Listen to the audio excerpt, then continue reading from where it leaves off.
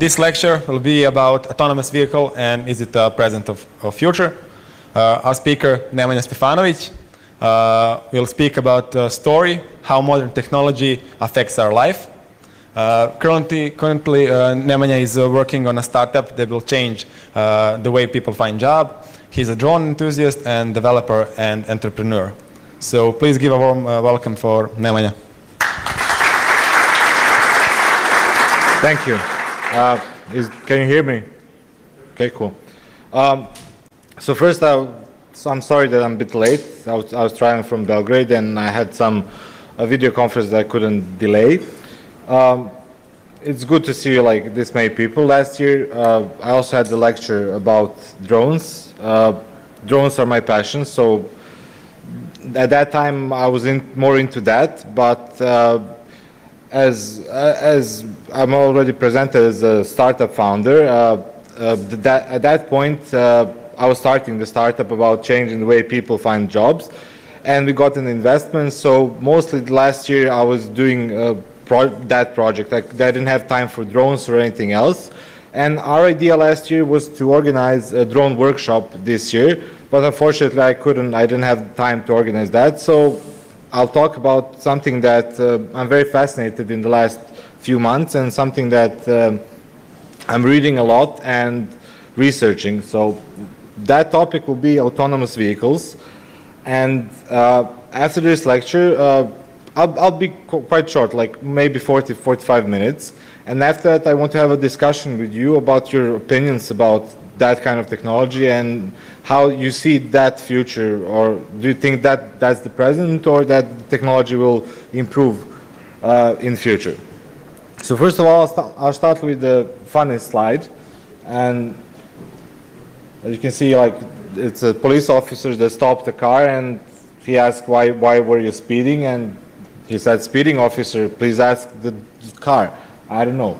So this is quite old, but this is something that's really happening in the world right now. Cars are really driving themselves, and people are less driving the cars than 2 or 3 years ago. So I'll start from the beginnings, how the autonomous cars started their story. So in the 1930s, there was a very big World Fair in New York, and it was very different than other World Fairs because it presented the future of the American dream. And all the cars were, not all the cars, but there were cars that were autonomous. They tried to show how the future will look like. It's called Futurama. The theme of that show was Futurama, about how the world will look in 50 or 100 years. So they presented, I think General Motors presented the car that was autonomous. It was following a rail. And that's the first signs of autonomous cars. Of course, then the Second World War happened, and all those dreams about self-driving cars vanished. People focused on other things to make weapons and not cars.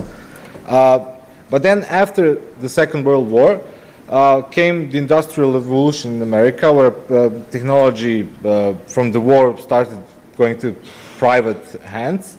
And a lot of companies that produce cars thought that driverless cars will be the future, but not future as we say it. Like, they believe that will happen in 10 to 15 years from that point. And on the right side, you can see advertisement from '57, where two families or two couples are driving in their car, but they don't drive the car. They play, I think, Scramble or something like that. And the highway has a center line that the car is following. And they believe that this will happen in the next 10 years at that point. So that's the '60s. But of course, that never happened. The technology was very robust and very analog, so that couldn't happen at that point. Later on in the '60s, those dreams vanished, but they still tried to make something that was self-driving. So in the UK, they tried different approaches. One of the most successful approaches at that point was to lay cables with the magnets under the road, and the car is following those magnets. So it has the sensors, so it senses where the magnets are and follows that path. The main problem with all those ideas at that time and technologies, that they were too expensive. You couldn't put that kind of technology just into the car. You had to build an infrastructure, completely new infrastructure. So you had to build completely new roads with magnetic stripes in them or whatever. And of course, it wasn't that reliable.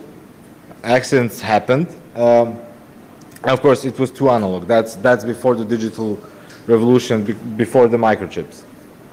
So at that point, a lot of manufacturers tried something. Most of them failed. I think Chrysler made a very interesting car called Firebird.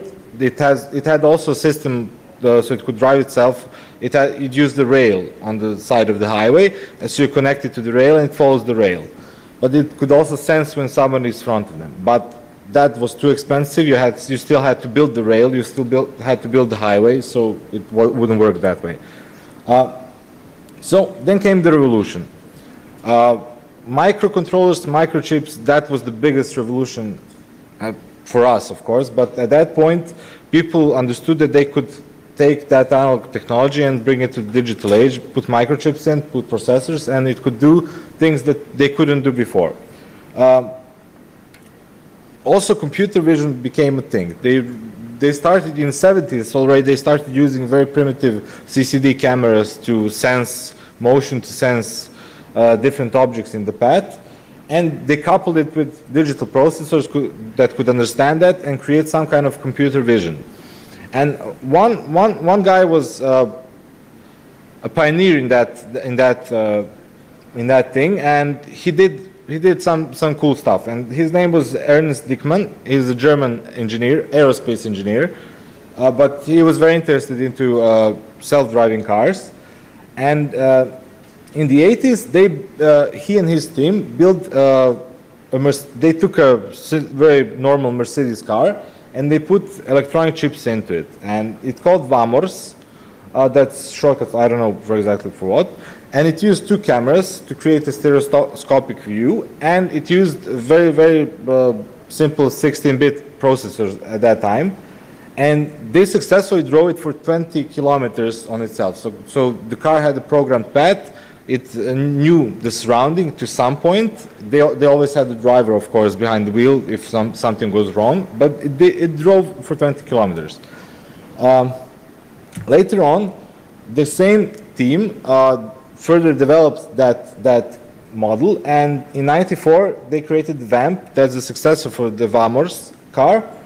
And it had better, of course, cameras, better microchips. And it could sense road signs. It could sense obstacles, it could sense other cars. The car knew in which lane it was, and they successfully tested the car driving from Munich to Copenhagen. That's some 900 kilometers of road, and the car was 95% autonomous. So only on 5% of that 900 kilometers the driver took the car, but everything else was done by the computer. Then again, the development of microchips, more microchips everywhere, cheaper, everything else. So came the 2000s, after the dot-com bubble. And the US government saw the potential in driverless vehicles, driverless cars. And they started financing through DARPA and through US Army, financing private or government-funded competitions to see which private team could build the better driverless car. So there was few demo days or demo projects that they organized, but none of them were actually that successful until 2004, 2005. I think it's 2005. So the idea behind those demos was they created the test track in the desert. It was 140 miles, so around 180 kilometers, and it has various landscapes, roads, rocks, trees, everything. And the car was programmed to come from one point to the end of the course, and most of the teams really failed. But then all the major manufacturers of cars at that time tried to do something with the autonomous cars. They tried building it, they tried testing it. There's like, here you can see General Motors, Ford, Mercedes, Volkswagen, everyone tried. It was hard because they didn't still have the knowledge to do that. They're more focused on classic cars, and that's probably the biggest problem and obstacle for them, because they're too focused on classic cars, where you buy it, you drive it. They don't think that innovative technology will change the driver, because if that happens, probably their sales will drop. But still, again, new chips, new computers. We have like, this thing is stronger, have more processing power than the Apollo mission computer, and it's cheaper, 10,000 times cheaper than that, probably. So that kind of technology really made it very simple for people to try out to build autonomous cars. So there's two major players that saw the potential in that, and that's definitely Google and Tesla. They started thinking about autonomy. They had the technology, they had the engineers who can do that, and they wanted to try it. So I'll call this thing like the Google way, and we have a Tesla way, and we have a third way that's more interesting than both of these. So as I said, DARPA, which is US Defense Ministry's, how would I say, extended, I don't know how, that's the agency that deals with innovations in the defense ministry in the US. So as I already said, they started a few challenges for people, for private teams to build autonomous cars. And there was one team in 2005 that was very successful. They completed the course, and that was the team from Stanford University. And that team was the team that later on moved on to Google to develop the autonomous car for Google. At that point, Google didn't have the interest to build autonomous cars for the masses. They needed it for themselves. They started a product called Google Street View, and they needed a cheap way to map the whole world and to film every street and everything. And their idea was to create an autonomous car that drives itself wherever and takes pictures of it. So it's like a good combination, because it already has cameras, and why not use that information in real time to guide itself and take pictures. They used to modify regular cars and put LiDARs on and put collision sensors and detectors, and it was a very simple way to do that, because their investment in one car was around 150,000 euros, which is relatively cheap. And the most expensive part was the LiDAR, which they had to buy, and it cost around $80,000 at that point. But of course, the world changed. They didn't need autonomous cars anymore for that project, so they saw potential to create autonomous cars for the masses. And as you can see on the right, that's Google's first autonomous car. That car doesn't have pedals, it doesn't have a steering wheel, it has nothing. You just sit in it, you tell where you want to go, and you go there. And in 2016, they have traveled, Google's autonomous cars have traveled more than 2 million kilometers completely autonomously. So that's good feat. Currently, I think they have more than 150 cars that they're testing on, different platforms, different cars. Okay, so now we're coming to the Tesla way, which in my opinion is more interesting than the Google's way. So Tesla didn't have any intentions to create a driverless car. They wanted to create an efficient car, a car that doesn't pollute and everything else, but in the beginning they didn't think about driverless cars. So as they put that kind of technology into a car, it has serious computing power to, I don't know, to distribute the power between the drivetrain and the batteries and everything else. It has navigation, it has everything. So it has very strong microchips and computers. They started thinking, why wouldn't we use that computing power to create a car that will be driverless? And at that point, that was very secret. People didn't know what they were building and thinking about. But in September 2014, all cars after that have an integrated video camera in the windshield, and they have radar detectors and ultrasonic sensors. Before that, some did, some didn't. But after that, every car that they produced, every Model S, has those kind of equipment. And the most interesting thing is that actually the autopilot in the Tesla is just a software update. So you don't need to have any special equipment. That's the equipment that you already have in the car. Yesterday you didn't know it could drive itself. Today you get an over-the-air update, and now it can drive itself. So that's by my opinion, a very strong thing, that you can change something by an update, and you just give a complete new set of features. Those features didn't exist yesterday. Today you can summon the car so it comes in front of your building. There's a citation what Elon Musk said here, and he said full autonomy is really a software limitation. The hardware exists to create full autonomy, so it's really about developing advanced narrow AI for the car to operate on. So they just understood that they already have enough electronics, they already have enough brain power in the car, just make an update and it will work. And this is a hacking conference, so I'm coming to the third way, which is my favorite way, and I like this guy very much because he did some cool stuff. And yeah, first equipment, but I don't know if this is that important. It has 3 sensor types. This is for the Model S. Sorry, I skipped this this part.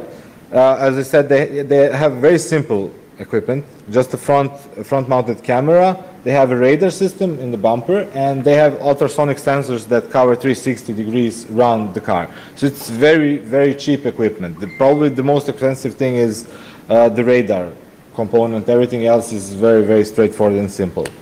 Yeah, so we're coming to the third way, and this is the hacker's way, how to build the autonomous and self-driving car. This guy on the picture, that's George Hotz.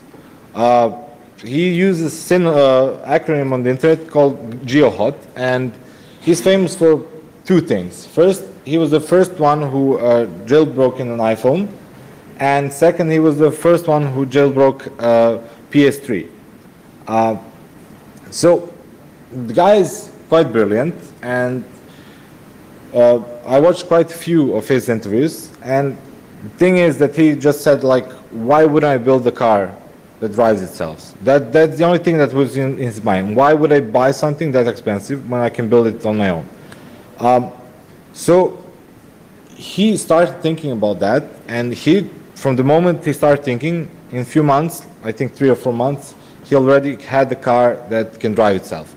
The biggest investment in everything that he did was to go out and buy the car. And the car costed, I don't know, $40,000. Everything else was quite cheap in that sense. He also had problems because he didn't know how to couple the car to a computer, because he bought a Honda or a Acura in the US. So he thought a way how to do that. He started going on a course for Honda's mechanics, and he finished the degree to become a Honda mechanic, and then he got all the manuals for the cars, I don't know, at his home. So at that point he knew how to connect to the car. That was the biggest problem at that point that he didn't know how to solve, but he solved it. This is the trunk of his car. He uses a very simple equipment.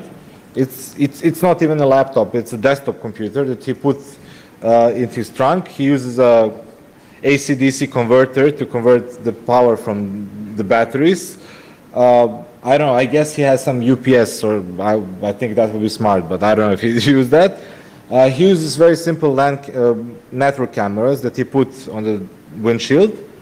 An interesting thing is he uses Linux, he uses Ubuntu, and he created a very simple script. I mean, when I say simple, it's much simpler than Tesla's Autopilot. It's still not that simple because it's machine learning, but the whole script runs on Python. And the main difference between this system, or GeoHot system, to the system that Google uses for Tesla, is that this system learns much quicker by the way how you drive. So Tesla is working in a completely different way. They run simulations on their own computers to simulate every occasion that can happen when you drive a car, and that's very time consuming and power consuming, because he has to know every single thing that could happen in front of your car, if somebody runs in front of your car, if etc. But GeoHot thought that this was very inefficient because you need raw computing power to do that, and his algorithm is built so it learns how you drive. So at first moment when you start the car that has his system in it, you cannot let it drive itself, because it needs at least a few days to learn how you drive. And even at that point, when it learns the basics, how do you start the car, how do you change the gear, even at that point you can only turn it on for like 5 minutes. And those 5 minutes are, for example, a normal stretch of road where there's no traffic. But it learns. Next time you turn it on for 10 minutes, 15 minutes, 20 minutes, at some point the computer will learn how you drive and what's happening around you, and it will know how to react.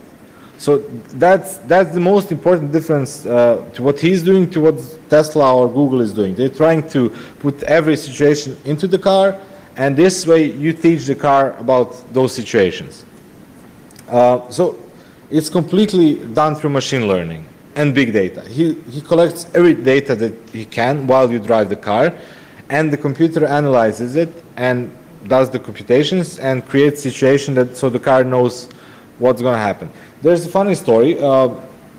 When GeoHot wanted to present his car to the media, he went to Las Vegas. I think that it was some kind of computer conference there, and there was one huge problem. GeoHot, where he lives, the lane dividers are white lines, like in Serbia. But in Las Vegas, it's not like that. They have some form of bumps that are not white, they're orange. And he couldn't sleep because the whole idea was to put a media guy into the car and let the car drive them. And he didn't test the car. He didn't know how it will react on the bumps, not on the white lines that the car is usual to. And he couldn't sleep that night, and he took it for drive the whole night. He drove it around Las Vegas, and in the morning it worked perfectly. The car knew how the lane divides itself by those orange cones or bumps. So at that point he knew that the system is really working and that it is reliable to learn about the environment and about everything else around it. And here's a very, very clever thing that he did. Because he's one guy, he did start a company, but they have some form of investment, but he didn't want to invest into a large fleet of cars and everything, and he has only one car. So how will he learn the system about the situation that didn't happen to him? If there was a car in Las Vegas, he would know that the lane dividers are not lines but bumps, but he didn't have a car and he didn't have the money to buy a car and to send one to Las Vegas. So he thought about a very simple thing to do. He created an app that you turn on and you put your phone into the windshield and it films everything you do. It takes data from your accelerometer and every other sensor that you have there, and it films. And it uploads those video recordings to his server, and then he just runs the machine learning algorithm and it learns what happened to you in your car. And you earned credit for filming. So it's a very simple and very cheap way that's actually growth hacking. He hacked the system that he would need much more money to do. He hacked it through a simple application that probably they built in like 5 days. Currently, he created a company called Coma.io, and their goal and their idea is to create a driverless kit that's his words, that will sell on Amazon in less than $1,000 by the end of this year, that you can put in almost any new car. So that's like a completely different way of thinking than Elon Musk or Google or anyone. He wants to create it to be very cheap, so you can just plug and play it into your car and it works. We'll see how he's going to do it. He already have some form of investment in a startup, but we'll see if he'll reach that goal to do that in the end of the year. Okay. So that's, let's say that's the positive side of hacking driverless cars. You take a normal car, you put equipment that you can buy in your PC shop, and you create something that drives itself. But what happens when people that you don't want to have access to your car? And that's something that's a real threat. Most of new cars that you buy that are like a year old have some form of Wi-Fi chip in it. They have some form of infotainment system that connects to Bluetooth, that connects to some kind of radio signals. And those systems are actually very integrated into the car itself. So if you want to, for example, I drive an old Mazda, but still it has some form of connection between the engine and the infotainment system. If I drive faster, the music is louder. That's a very simple thing, but it still proves that cars, even before 10 years ago, were connected, the infotainment system and engines. Today, it's completely connected. You can check all the information through your infotainment system or through the dashboard screen about your engine, about everything. And still, you can connect your phone to that by just clicking like a Bluetooth button and you're connected, or Wi-Fi button, you're connected to the car. So the biggest pitfall of that technology is that it will be very hackable. People could access your car, could drive it, could crash it, could do whatever they like if the technology is not improved quite. So they even tried that in 2015. Two guys exploited a security issue in Jeeps, and they completely stopped the car in the middle of a highway just by connecting through Bluetooth to the infotainment system.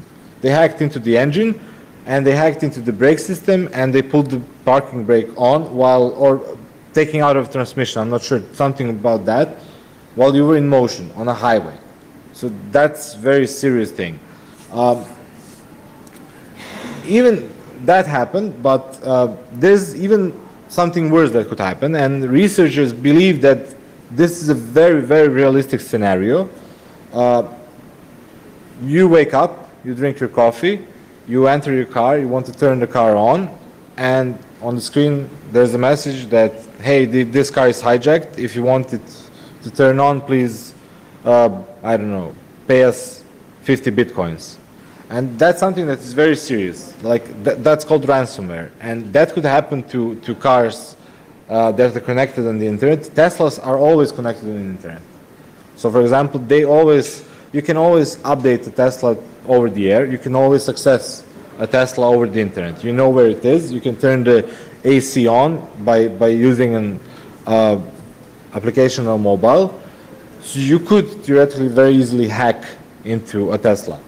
And that's the biggest problem with, I said like here, IoT.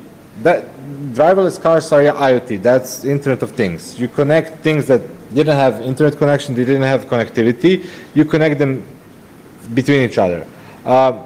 There's also one serious thing that will happen, and it will happen that the cars will be connected between them. So that's called vehicle-to-vehicle connection.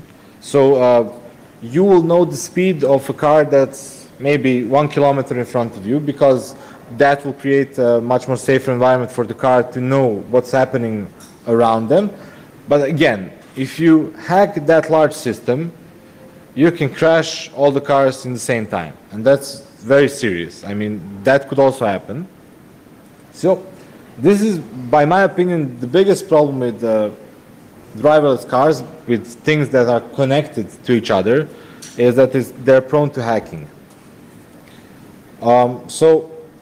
I said I would be short. I would like to have more of a discussion than lecture because I'm not that big expert on this, but I would like to hear what you think about the technology and everything else. So, and ask any questions that you want or whatever. Thank you.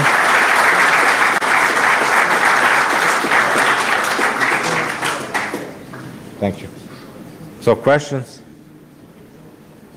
Ideas? Yeah.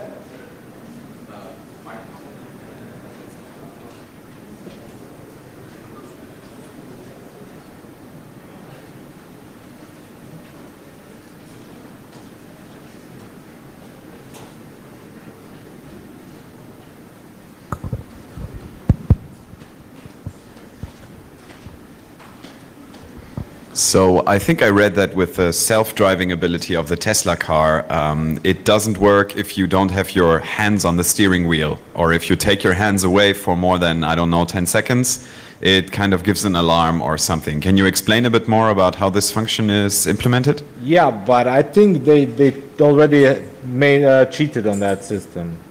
Because if you look, there's quite a few videos on the internet where people don't hold their hands on the driving wheel. So I think it's very cheatable. I don't know, there's a few crashes that happened with Teslas, not many, I think around 10 or 12 in the last year.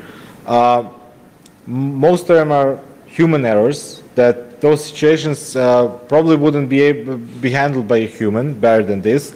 But if they had their hands on the steering wheel, maybe they could do something, but most of them didn't have any reaction.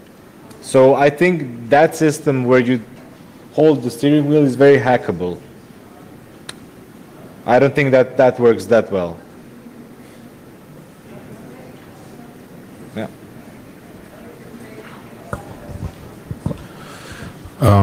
How do you feel about moral questions of driverless cars? For example, like the picture which you showed in the beginning.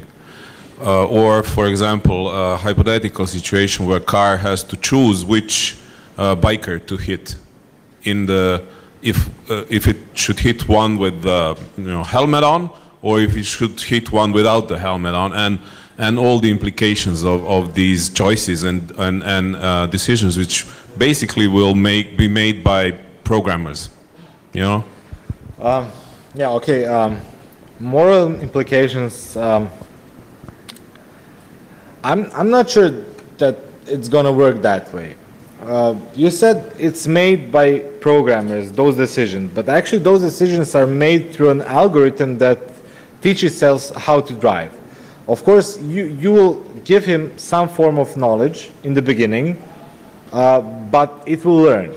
And I don't think that it will be a decision to hit one bike or a different bike.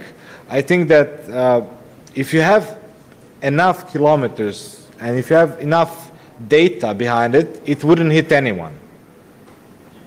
That's the ideal situation. I don't think that, I think we are quite far from that kind of artificial intelligence that will be conscious about the acts it is doing. This is a machine learning program that learns what it should do and should not do. The only way I see it hitting in the future, not right now. Right now, accidents happen, and that's normal. Those systems are still developing. In the future, the only way to hit the bike is the same. If you would on driving wheel, you would still hit it, but the machine would probably, if you learned the machine to hit the bikes, if you drive like that, so you hit other things, other obstacles, then it would hit also. But I think it will be very, very precise in what it's doing in the next 20 to 30 or 40 years. I think those algorithms will be very good and very efficient in that way to know what to do and what to not do. Maybe better than us.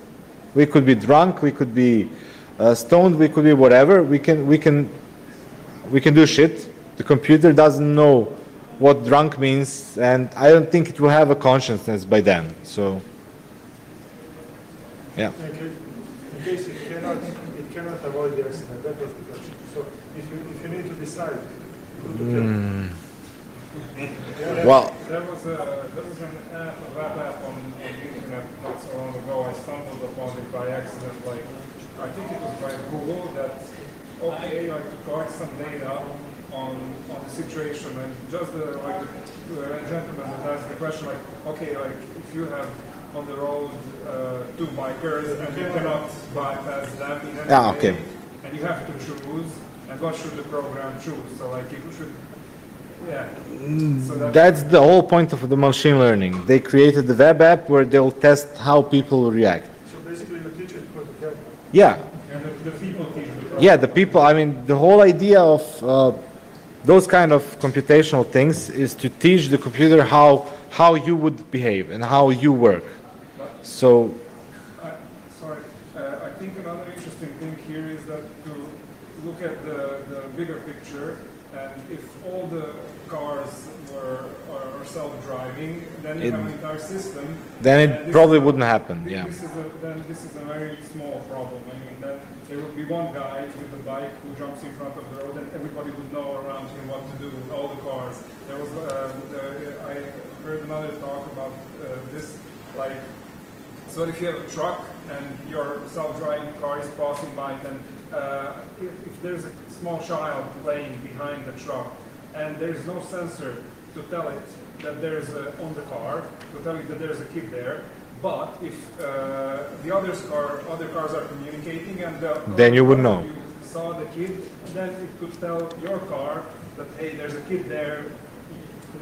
Yeah, so like watch. Yeah, I mean, my opinion on this technology and the moral implications is this is a good technology. This is something that will definitely change the way people live. And I can explain why I say that. How many of you own a car? Okay, so quite few. How many hours per day do you use the car?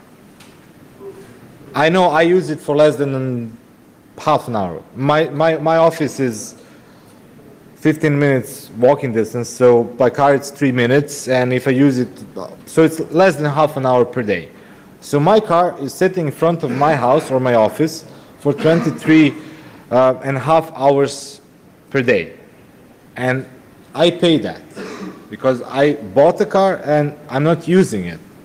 And that's why I'm saying that it will change the way people function. If we have intelligent cars or autonomous cars, I can summon a car whenever I need it and use it just to get from point A to point B, and that's it. I pay for that. I don't pay for the car sitting in front of my house for 23 and a half hours. And that will really change things. It will change the philosophy of owning something. If you own a car, you'll probably use it as a time sharing with other people. There always will be people who will buy a car, but that's a different thing. For a normal common person that uses a car to transport from point A to point B, this technology can really change things. If I can summon a car, it comes, picks me up, takes me wherever it should. Somebody who is near that point summons it, and it will be used for 24 hours per day. And that's the point of productivity, to make something productive on the whole lifespan of the thing. Yeah, so. Another question. The legal part to legalize self-driving cars. Can you repeat the question? Yeah, so the legal part to legalize self-driving cars in a country, in what state is that here in Serbia, in Europe? I mean, I know that they have some states in the US, I guess. Yeah, there's 3 states. 3 states. Yeah, that's where you could test it, not completely drive it. I mean, but so in California, you could actually use the car on that autopilot function, but in some other states, you can use it on some highways, not everywhere, but I don't think that the legal part is that problematic. That will happen. I mean... It's inevitable. Yeah, if you have good lobby behind it, I mean, if car manufacturers enter that industry, and they're entering, they're following Tesla, they're following Google. If they enter that industry, the legal part will happen in, I don't know, a year or two. That's not problematic. They have very strong lobbies. They put a lot of cash into, especially the US. So it will just be to make a law that will go through the legislation. I think it will work. I don't think that the legal part will be problematic as everything else. So, yeah. What about responsibility? Just, Mike. If my car, like Tesla or Google, kills someone, what about responsibility? How can I explain that was car? That wasn't me. Yeah, that's something that I don't think anyone is thinking that much at this moment. That's a very important thing. But you know, when the plane crash, you don't actually know if the pilot was in command or the autopilot, and they always say it's like human error. Maybe the pilot could do something, but it was on autopilot. Why didn't he react? So I think there's, yeah, in that moral way, we'll have to develop systems where we, I don't know, where we know what happened really, and we can do that by logging all the data. We know if the driver was sleeping, well, he shouldn't be sleeping. We'll know probably if he could change something, if he could react and not. If he didn't react, then it is really his fault. I mean, so I think there will be some development on that issue in the future, 10, 15, 20 years when this becomes mainstream. But I think, well, the humanity will surely have some answers on that. Okay, I have a question. Yeah. And it is about, well, in my opinion, the greatest obstacle about self-driving cars is that it is impossible that every car in the world becomes self-driving. That would be the easiest thing possible for the software. And about the hackability of the cars, how about implementing the system used in Bitcoins? So in Bitcoins, every computer in the world that uses Bitcoins, then that has a Bitcoin wallet, is synchronized. And they all have to agree unanimously on the flow of the Bitcoins. So what about to protect yourself from hackers trying to attack your car? What about the cluster of people using the same unanimous yeah, but software? What will happen if your car at that point is not connected to the internet? You would not be able to start it. So I can hack a car by passing by that car and looking for its Bluetooth or Wi-Fi. I don't have to be connected to the internet to connect to that car. I can connect it directly by standing next to the car. But if the whole system is synchronized in a Bitcoin way, then if I lose connectivity in my car for some reasons, I probably wouldn't be able to start it, right? Because it would need to check something on other computers and to pull that data back and start the car. So but that would be the safest option. it would be, definitely. It would be unsafe to even start the car, even if there are no hackers in the world. Yeah, I think that would be the safest way. I don't think that would be possible because people will be enraged because they lose connectivity and they cannot start the car. But that would be definitely the safest way to avoid hacking. I mean, Bitcoins are in that way not hackable. Thank you. Yeah.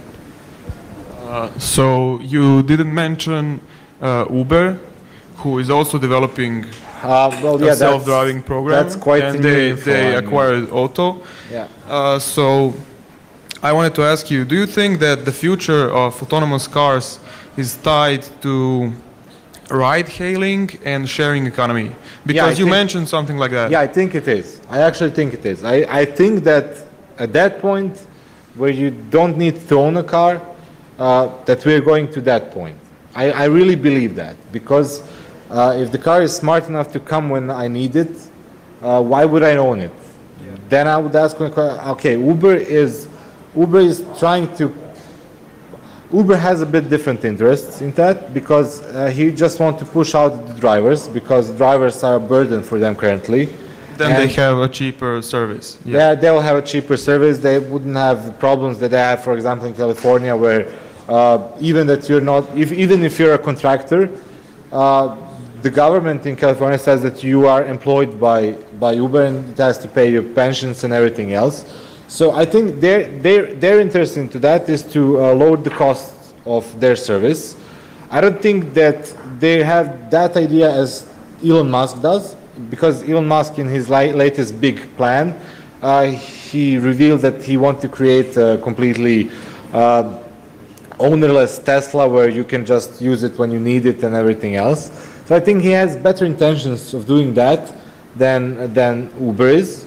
But still, yeah, Uber is investing a lot of money. They acquired the company that does that, and they made a partnership with Carnegie Mellon University to develop self-driving cars. So they'll probably be the first that will use it in mass because it's cheaper.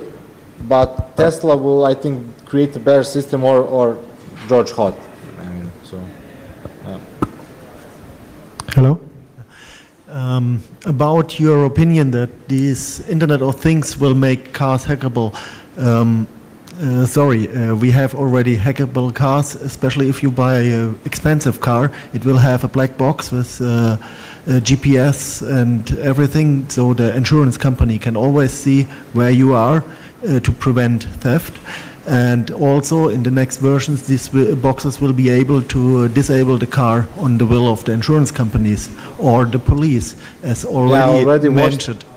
I already watched on, I think, a few weeks ago in the US. You know, the whole economic crisis of 2008, there was like mortgage and you bought a house, you didn't have income. Nowadays, there's car loan bubble that's going to happen. And mortgage companies that give you car loans, they have a black box, and if you are late one day with payment, they disable your car, and you cannot turn it on. And it beeps and the day before the payment, it beeps every 5 seconds. And day after, you cannot use it. Yeah. So. And the other thing about the moral question, the self-learning system, how do you think this will be put in production, I would say? In my company, you have to have a driving license as a human if you want to control a car.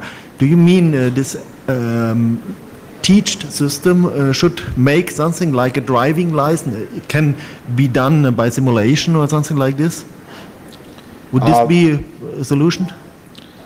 I read somewhere that kids born in this year will probably not have a driver's license. So they'll not know how to drive a car. So I guess a system will be created by that point. When those kids grow up, the only thing they will know will be driverless cars, and they would not know how to drive. Maybe you'll create a system where we teach them how to react in some situations. For example, if you have to press the brake, where is the brake? And if you have to move the steering wheel, move the steering wheel, or I don't know, press a command on the screen. It will change as time progresses. I really believe that you will have to have some form of license for, I don't know, not owning, but driving in a car that's autonomous. At least, I don't know, first aid. I mean, things can happen, so you have to know how to react on different things, but I don't think the driver license will stay for much long. Maybe it will be like voluntary. If you want to drive a Ferrari from 1980s, you will have to have a driver's license. But if you want to go to work by driving a car, you don't. I don't know.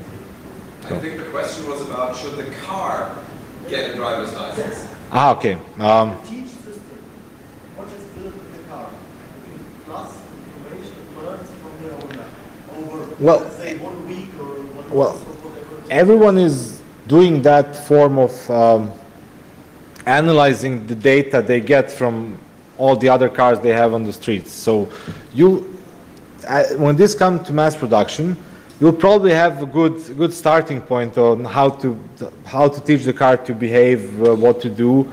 I think that computing power and everything is like rising very quickly, and every day you can process more and more videos of what cars are doing and the complete set of data. So at that point, you'll probably have very good starting point when you buy the car. It will not make a collision or something like that. And about like the legal aspect of that car, I'm not sure how that's going to work, but you'll probably have to register it as you do with a normal car, but it will have some different forms of ownership, or I don't know how that would work. What about vulnerabilities? Sorry? What about vulnerabilities, since every software or hardware vulnerability is something that cannot be patched immediately? So if you have a really critical exploit on the cars, if all of the cars are in use, like self-driving cars, what would happen to the whole of the world?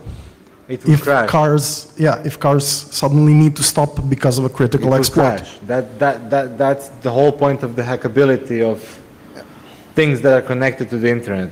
It would crash. You cannot.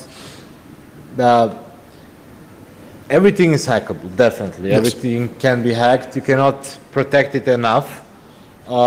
So this is probably the biggest pitfall of this technology, as Ray said, is the hackability. If you would hack the whole system, every car would crash. That's obvious, and people. Since it takes time to patch something which is. Yeah, I mean, at that point, 2 seconds is much. Yes. So you cannot have a system that have holes in it, and that is quite impossible to have a system that not vulnerable to hacking. Sorry for interrupting, but is somebody connecting the self-patching AI systems and self-driving cars? That would be a really good connection between the projects. I think it would be. That would be the ideal case, but then probably at some point the car will kill you. I mean, if you have that kind of consciousness that it knows where it's not good at and where it's good at, probably that's rise of the machines, and that's artificial intelligence that wouldn't like you to summon him when he wants to, I don't know, be in standby mode or something. I don't know. I don't think. I'm not thinking about like real AI or something like that. I'm thinking about the. I don't know if you heard about that. The competitions on like capture the flag type of thing on virtual hosts, which are targeting each other and self-patching themselves. No, I didn't. I mean, that kind of a project connected with the self-driving car that might be a real benefit to this. Yeah, probably somebody in the world is thinking about how to do self-patching on this. I mean, that's the same thing as airplanes. Airplanes have to be 10 times safer than cars. I mean, in the car it's like 4 people. In the airplanes it's 250. So, but still, people are hacking airplanes. Yes. Even that's very hard and very hard to do. That there's not so much options for connectivity to an airplane's system, but still they do it. So it would be cool to self-patch, but I don't know how quick that will be. I don't know. I'm not into that topic, so I don't know much about it. But probably somebody is already thinking about it, I guess. Yeah. Any more questions? Okay. Thank you guys for your time.